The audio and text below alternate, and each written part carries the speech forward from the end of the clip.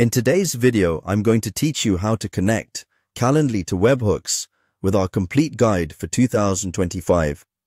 Calendly is a powerful tool for scheduling meetings, and by integrating it with Webhooks, you can automate and expand its capabilities even further. Let's dive right in and walk through the process step by step.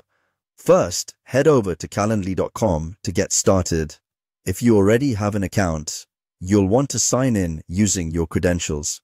This will take you directly to your dashboard where you can manage your meetings and settings.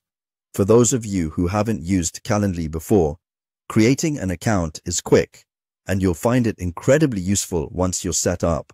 Once you're logged in, you're going to look for the option labeled Integrations and Apps.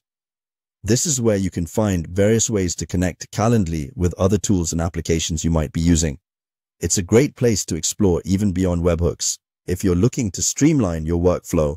With integrations and apps opened up, the next step is to search for Webhooks. Simply type it in the search bar and hit enter. You'll see a list of options relevant to what you're looking for. This is an important feature if you're interested in automating tasks based on events occurring in your Calendly account, like new meetings being booked or cancellations. After locating Webhooks in the search results, you'll want to click on the option that appears as API and Webhooks. Clicking here will lead you to the page where you can set up and manage your webhooks. Webhooks allow you to send HTTP post requests in real time when certain events happen in your account.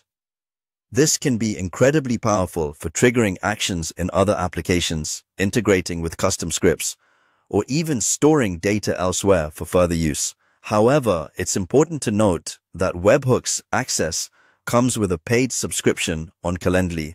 If you're on a free account, you won't see any available webhooks to select from. For those serious about maximizing their use of Calendly, upgrading is worth considering for the enhanced integration features, including webhook access. Once you have the appropriate subscription, setting up a webhook in Calendly is straightforward. You'll specify the URL where the webhook should send the requests and select the event types you're interested in. Make sure your URL is prepared to handle incoming data from Calendly, which often includes metadata about the events that have occurred. To summarize, integrating Calendly with webhooks can greatly enhance your productivity by automating follow-ups, updating CRM systems, and much more. With the power of webhooks, you can ensure that every event in your scheduling flow triggers the right action without manual intervention. Thanks for tuning in, and make sure to check out our other guides for more ways to leverage the best out of your digital tools.